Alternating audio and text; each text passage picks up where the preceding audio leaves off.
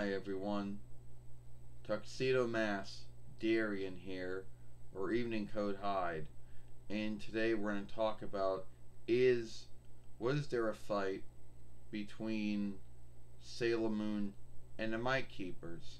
Now the grounds why I asked this was not that there was a fight between them, because well we all know that one was a drawing show and one was a live show, but I mean, was there a fight going on between the folkworks back in the day?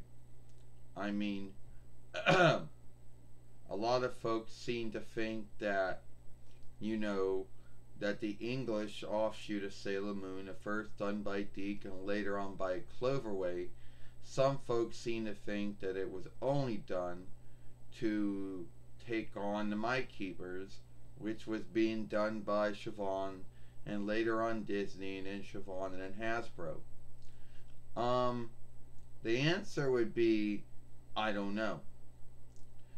At the time, the Mic Keepers were on Fox before they got ABC and ABC Ken into Disney and Nickelodeon, Netflix, and Sailor Moon was on, UPN, WB, Fox, USA, and Cartoon, and that was only in the 4-1 Reichs.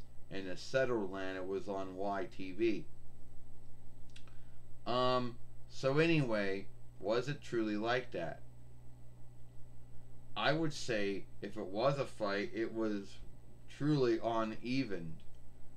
Because even though Sailor Moon had the UPN and WB deals, they never really got the same time slot the Mic Keepers got when they were on Fox. You see, so there wouldn't have been, so it's not like Sailor Moon would have made, that much good time in the ratings. And later on, when Sailor Moon was on USA and Cartoon, or live drawing, I think the time slot would have been a little more good for them. But still, I don't think it was an even fight. And if there was a fight going on, it was going on between Siobhan and Deke, who had a falling out. You see, Siobhan used to work with Andy Hayward to make a lot of songs for a lot of Deke's drawing shows and live shows over the years. And you see, Siobhan had owned half of Deke, or whatever the grounds was, and sold his half back to John Japan, however you say his name, who was one of the former owners of Deke along with Andy Hayward. Andy Hayward didn't like that, had a law work against Siobhan, and Siobhan ended up settling, making a deal, and ended up, selling Deke back to him. And after that, well, the kinship between Siobhan and Andy Hayward went downhill. Both men, I don't know. But after that, Andy Hayward would fight Siobhan in every show he was making. So yeah, there was a Deke and Siobhan fight going on at the time, and both businesses were owned by Disney. Deke had gotten owned by Disney between 95 YL to 2001 YL, and Siobhan was owned by Disney from 2001 YL to 2010 YL. Now, if there was a fight between both of the shows, it couldn't have been over watch time, because as we told you, the Mic Keepers always seemed to get greater watch time on what shows, what folkworks they were on, either be Fox or ABC or ABC Ken or Toon Disney or Drawing Show Disney or Nickelodeon or Netflix. And when Sailor Moon had their UPN and WB and USA and Cartoon or live drawing deal, it was never really the same. So there was a fight between us. There wasn't a watch time. Would it be in dolls being sold? I don't know. I don't really know if there were more Sailor Moon dolls sold than Mic Keeper dolls being sold around that time. And to be earnest with you, we have a lot of onlook for the Mic Keepers. And I would believe the Mic Keepers would have onlook for us. Now, a lot of folks like to say there were a lot of things that were the same between both shows. Yes, shape shifting, fighting a Fiend of the Week, but that was really only two shows were the same. Yes, folks are going to bring up kinship between Mike Keepers and Sailor Moon and stuff. They're going to bring up how, some folks from both shows are brainwashed and how some folks were, how the folks did almost the same thing. And yeah, I guess you could say that.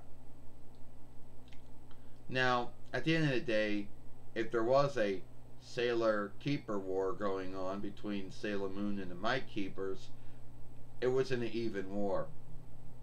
And if it was a war, well, it was only one side. And at the end of the day, I don't even think Sailor Moon and the Mike Keepers were really truly fighting each other.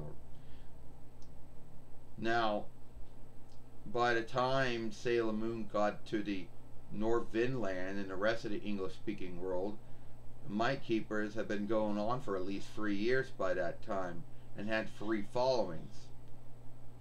So, unless, and by that time, it was what it was. I don't really think there was a fight between them. And I know some folks are going to say, oh yeah, there was. They're going to say, oh, and there still's a fight. They're going to say, they're going to bring up how Sailor Moon's got a folk work now, and how the Mike Keeper's got a folk work now, and about how there was a lot of things that were the same between the shows, and things, and bring up the whole how Saban wronged a Deke back in the day. Well, if it was true, then it would have been some kind of war between Naigo Takeuchi and Han Saban, which I don't really think there was any fight between neither of those. So no, I don't really think there was a Sailor Moon Mike Keeper war. And just like what I said, I don't think one show is offshooting from the other. I think a lot of tropes and a lot of things that were being done were done in all drawing shows and live shows that had over good doers who shape-shifted.